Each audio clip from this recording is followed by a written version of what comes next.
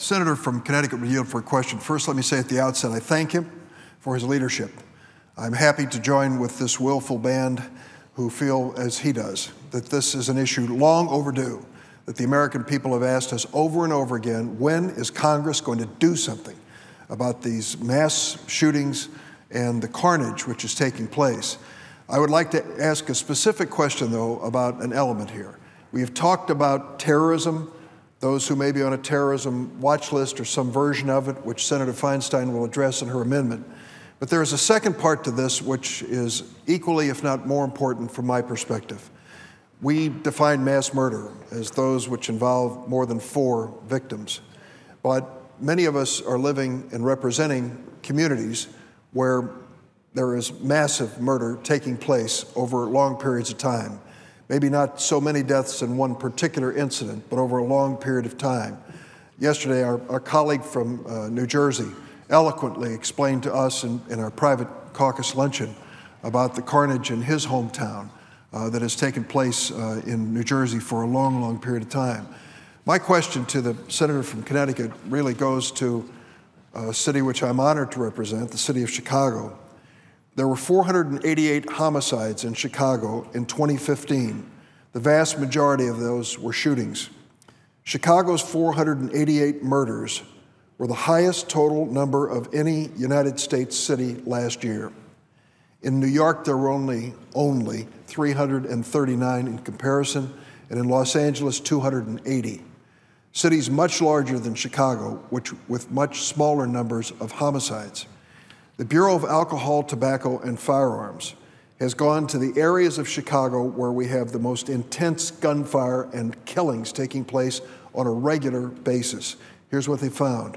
40% of the crime guns that were confiscated after these homicides and killings came from gun shows in northern Indiana, just across the border from Chicago. The reason I raise this question is that I believe the second part of this suggested approach, terrorist loophole, closing that once and for all, and secondly, closing the loopholes when it comes to background checks, would include and envision putting an end to what we see happening in Chicago, where 40% of these crime guns are crammed into the trunks of cars at gun shows in northern Indiana with no background checks, and then the people who buy them head for the city to the streets of Chicago to sell them, usually to teenagers, who then spray their bullets at night in gang warfare and other activity. So my question to the senator from Connecticut, there are so many other aspects that we need to address. Straw purchasing is one, assault weapons another. But what you are trying to focus on here is not just the horrible tragedy that occurred in Orlando, but to really expand our reach in terms of addressing new legislation when it comes to closing the loopholes in the law, loopholes which allow gun show sales without background checks and sales over the internet without background checks. I would ask the senator from Connecticut the rationale behind including that provision. I think the gentleman and the senator from Illinois, like Senator Blumenthal, has been a leader and a hero on this issue far before I got to the Senate, and he's exactly right. The stain on this nation is not just this repeated storyline of mass shooting after mass shooting. It's the fact that even on days when there aren't a mass shooting, there's the equivalent of a mass shooting happening in cities like Chicago or Baltimore or New Orleans every single day. Those numbers over Memorial Day weekend in Chicago are absolutely chilling. Think about living in a city in which over the course of what should be a celebratory weekend, there are 60 some odd incidences of gunfire, and that's just gunfire that hits people. So it's critical that we acknowledge that this epidemic that we are often focused on because of these mass shootings is an epidemic that exists every single day in this country. And you are right, Senator Durbin, that part of the reason why we are asking that background checks, expanded background checks, be part of this agreement that we come to over the course of today is because while we are on the bill that funds the Justice Department, while we are debating the bill that funds in part the background checks system, let's make sure it works. And the data, as you know, Senator Durbin, is clear.